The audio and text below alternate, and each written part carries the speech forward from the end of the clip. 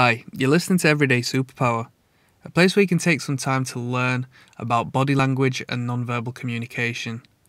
The incredible impact it will leave on your life being able to understand what people are trying to get across without them even saying it. You will be able to understand whether somebody's lying to you, full stop. You'll be able to know if someone is attracted to you or the things you've said, full stop.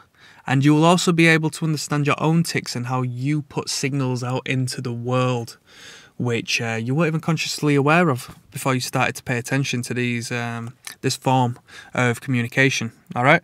So if you want to learn more and learn a real life superpower, I would recommend you click like and subscribe.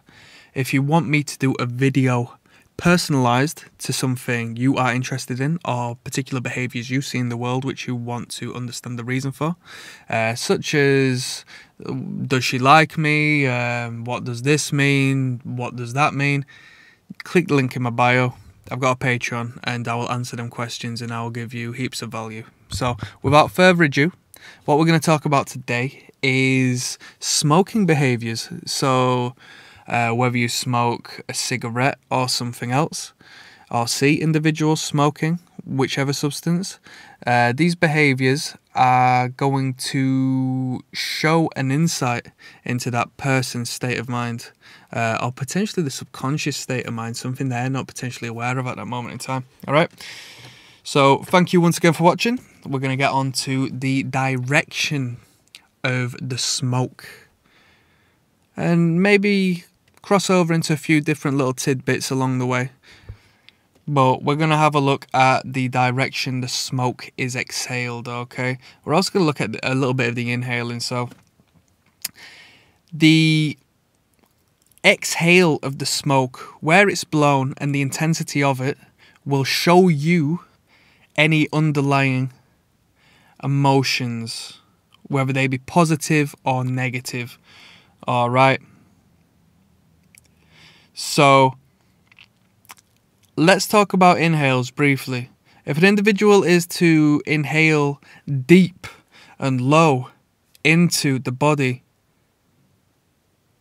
that's a means of sedating and bringing calm to that individual, okay? Such as meditating when we're taught to breathe in and out, just nice and slow and steady.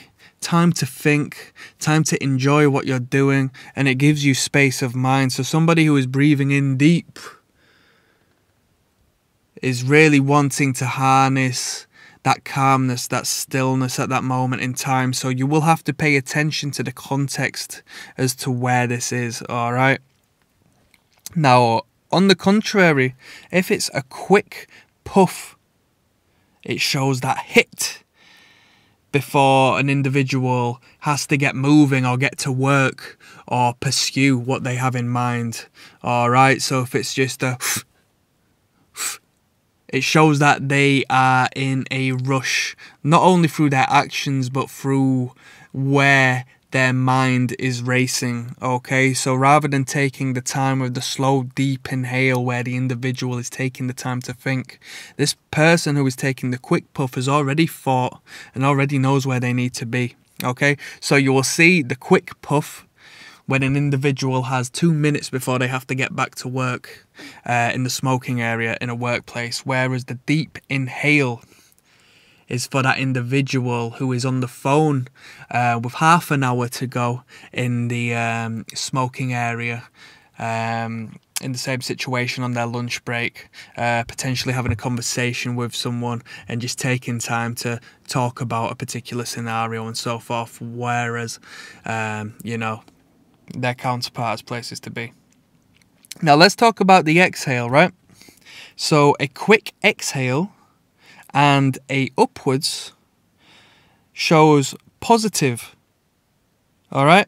So we talk about gravity-defying gestures, such as the smile. I think the smile is the easiest way to put it because the smile goes upwards, yeah, naturally, and that shows positive feelings. All right, positive emotion.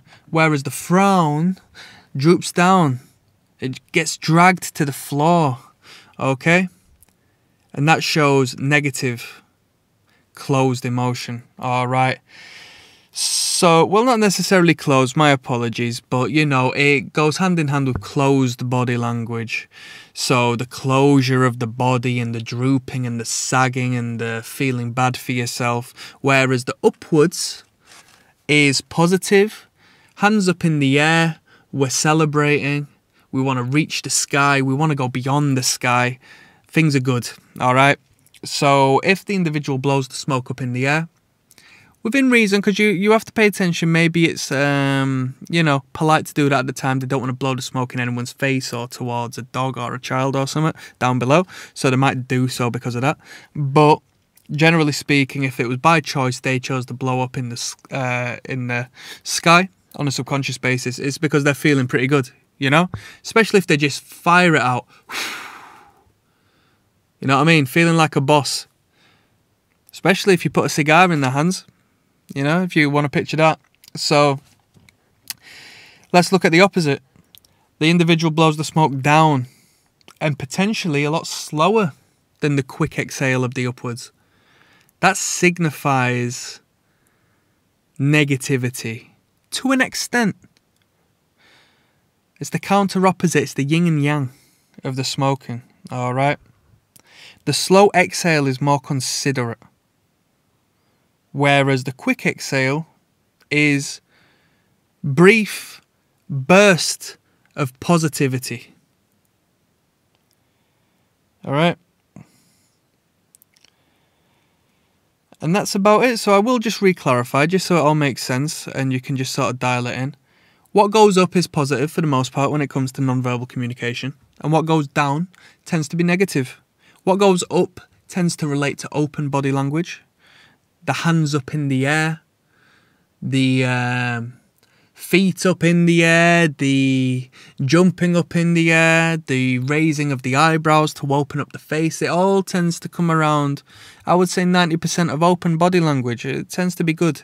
If you're communicating with someone who shows upwards based and open body language, that's a great benefit to you and them.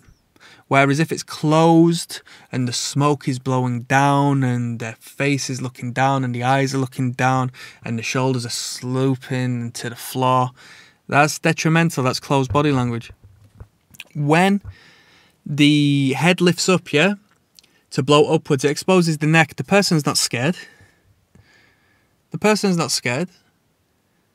When the individual has to blow the smoke down to the floor, the individual covers up the neck. And as we know, the mind and the body are interlinked. So when you act confident and when you act macho and when you act whichever way you want to act through the body, the physiological, the psychological follows and vice versa.